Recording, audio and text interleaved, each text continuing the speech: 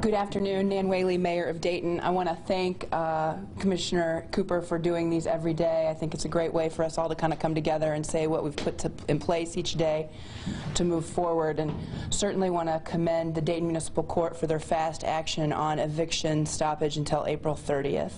To that end, the City of Dayton will suspend all water shutoffs until April 30th to make sure that we can get people placed and stay in place in homes. Again, we don't want people really going out, so we want to make sure that they have water and a place to stay.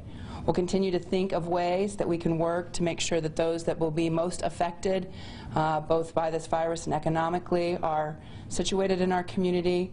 We're having constant conversations with United Way, with Dayton Public Schools on food delivery, and I know that we'll have need lots of help in the coming days as we work to make sure that these systems are set in place. Thank you.